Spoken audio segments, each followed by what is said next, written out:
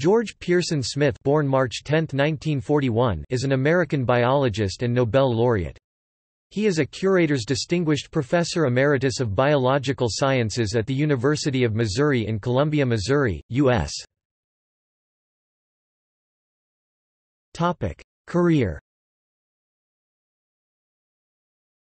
Born in Norwalk, Connecticut, he earned his A.B. degree from Haverford College in biology, was a high school teacher and lab technician for a year, and earned his Ph.D. degree in bacteriology and immunology from Harvard University.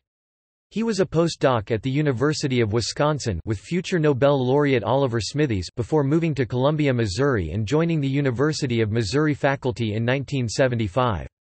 He spent the 1983–1984 academic year at Duke University with Robert Webster, where he began the work that led to him being awarded a Nobel Prize. He is best known for phage display, a technique where a specific protein sequence is artificially inserted into the coat protein gene of a bacteriophage, causing the protein to expressed on the outside of the bacteriophage.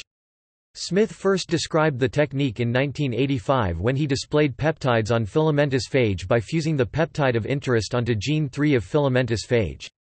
He was awarded the 2018 Nobel Prize in Chemistry for this work, sharing his prize with Greg Winter and Francis Arnold. Smith is an advocate for equal rights for Palestinians and Israeli Jews in their common homeland, and a strong supporter of the boycott, divestment and sanctions movement. Awards and honors.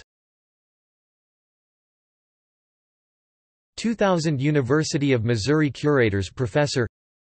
2001 Elected Fellow, American Association for the Advancement of Science AAAS. 2007 American Society for Microbiology Promega Biotechnology Research Award. 2018 Nobel Prize in Chemistry together with Greg Winter and Francis Arnold. References. External links. Capsule Bio in Chemical Reviews